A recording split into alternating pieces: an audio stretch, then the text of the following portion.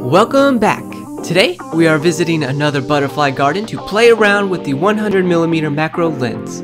Butterfly gardens are one of my favorite places to go with this lens because it's easy to capture gorgeous photos. Everywhere you turn there's a new butterfly. Starting out, my first photo was this butterfly. I like the splash of orange on his wings.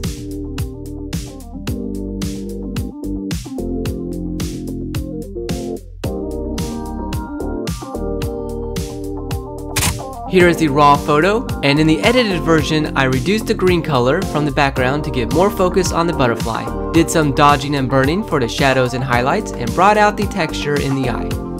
Next up is this green butterfly staying still for me. That's another reason why I'd rather go to an indoor garden instead of an outdoor one, because the butterflies tend to not be so scared of you. For the edit, I mostly just increased the exposure. And back over here in the corner is where all the activity is. This is going to be a fun one to photograph while it's hovering. Instead of using a fast shutter speed to freeze the flying motion, I wanted to use a slower shutter speed to bring out the motion blur to contrast the one sitting still.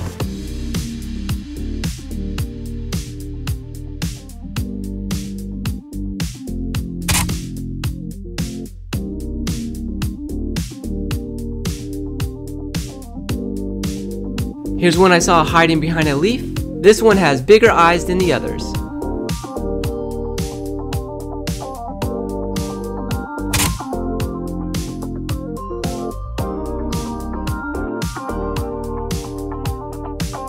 Here's one that at first looks cool because of all the colors and how big it is, but after a while of looking at it, I think it's my least favorite.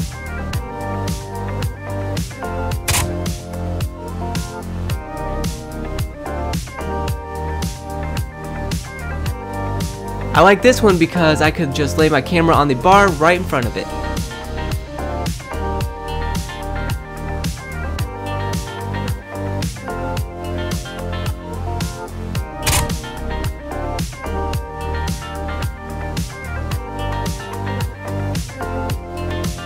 This burnt orange one I really liked because of the dark stripes in its wings that makes it look like shadows.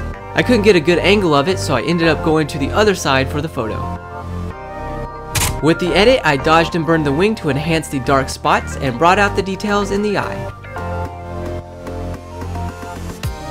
This flower had a type of bee flying around it. I wanted to try to photograph it in mid-flight. It was really hard to catch it in focus though because the lens has such a shallow depth of field. This was the best photo I could get after many attempts, but it wasn't the sharpest. This white bird stayed around me for a couple of photographs before it flew away.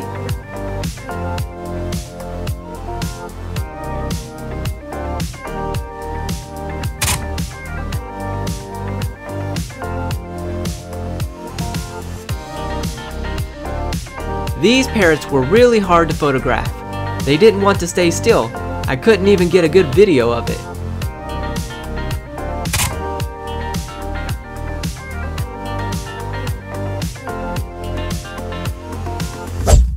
Now right here are the photos from this round. I would say my favorite is number 1 because of the details in the eye. So which photo do you like most? Vote by leaving a comment below. Thanks for watching.